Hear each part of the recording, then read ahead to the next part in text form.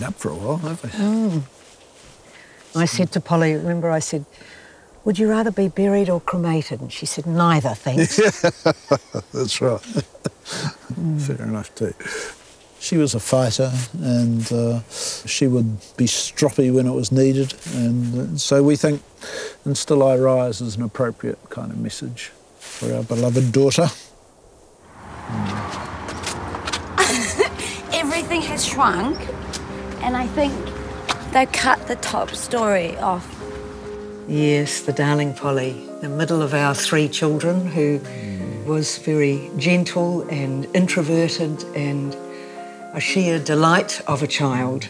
She was the quintessential quiet middle child in the family, and I confess that there were times when we're driving somewhere and we put Polly in the middle of the back seat to keep the other 2 from arguing with each other, because you knew there wasn't going to be any arguing with her.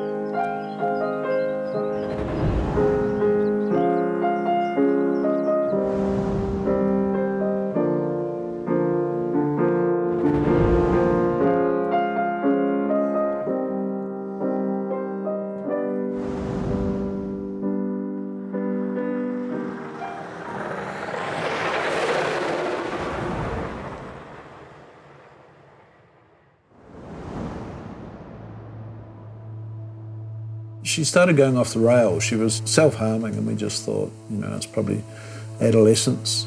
And then one night she didn't come home till late. And I said to her, "Oh, Polly, anything could have happened to you, you could have been raped." And she said, "Oh, it's a bit late for that." I said, "What do you mean?" She said, "Oh, I was raped 2 years ago." So that was like a bullet through the heart. It was very... So the next day I told Rosemary, and she kind of fell to her knees and couldn't even stand upright. I had to support her, it was... It's just the worst possible thing to hear that and that it happened when she was only 11 too. I think that's just... Yeah. And then there was a whole life, that other side of her life, where she was always getting herself into strange fixes, living on the streets, and I had to go and pick her up at times, and then she got into prostitution to pay for her drug habit, and her best friend then killed herself at 16, and so I had to take Polly around to the house, and we had to get her rescued from a gang headquarters at one stage. I gave her mouth-to-mouth on the floor after Rosemary found her an overdose. For all the depths that she went to, for all the dark nights she went through, we were always mum and dad, and she always loved us. Yeah, I used to ring her pretty much every day and have a talk, and you could always tell by her voice whether she'd been using or, what was going on in her life. And other times she'd be innocent and exuberant and full of fun. So, so we just went with the journey, really.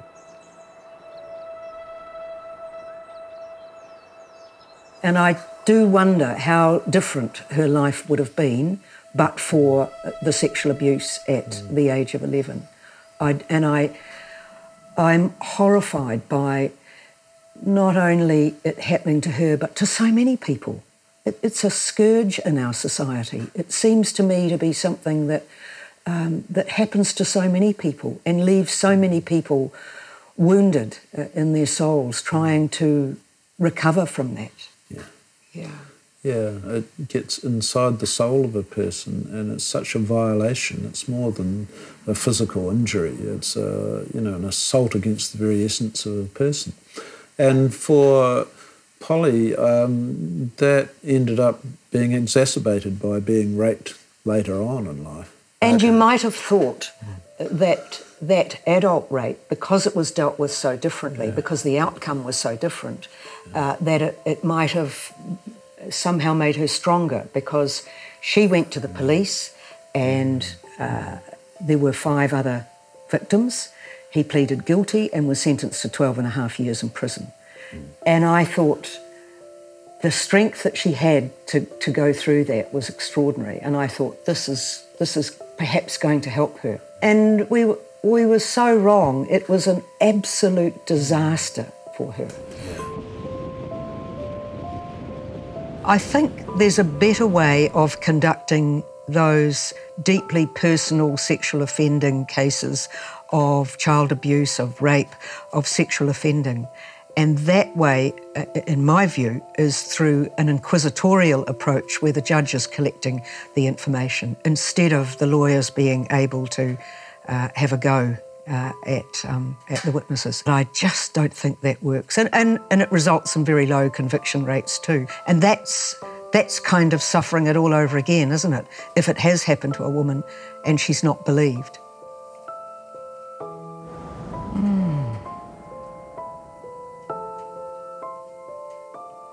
She thought that it would be empowering, she said, a chance to close the chapter on this whole ordeal. Instead, it unravelled me. I felt victim-blamed, slut-shamed, and for this to happen in front of 3 male judges was excruciatingly difficult, knowing we had no right of reply. Here was my Polly just listening to an appeal saying that that was worse than the actual rape, and that hollowed me out in new ways, I think.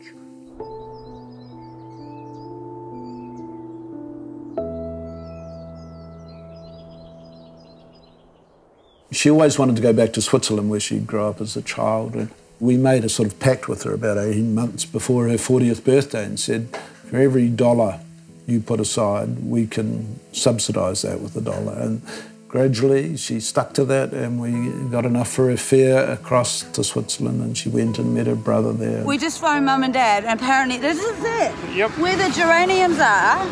Can you see? That was our house. There.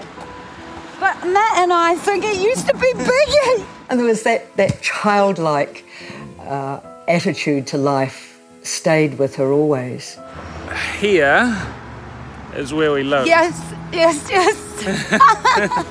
It was such a magic time. She rang us from the hotel one day and said it's like being a princess in a castle. You know, she was so happy. She came back from Switzerland with plans to move to the Ida Valley like we had planned. We were going to build a house next door to the house we'd bought, and I think she had a lot. She had a lot going for her, and she was a lot calmer. Yeah, she was so full of hope.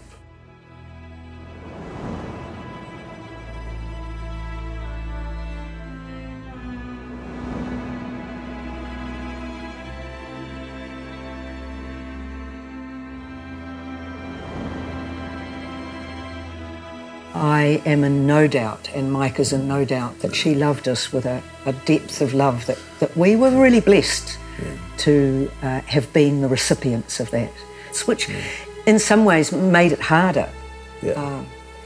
Because when she did die, we knew that she'd talked to Mike, she was coming back to the valley, and I suppose that was some kind of relief that we knew it wasn't a suicide.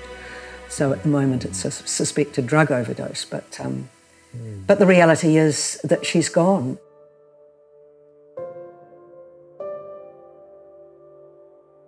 There's only 2 ways that it goes after that. You either split up and divorce, or else you get closer together. And it's a bit of a gamble, I think, as to which happens. But for us, it made us stronger, didn't it? I think we were more committed to each other and thought we can get through this if we do it together. Hi! How are you?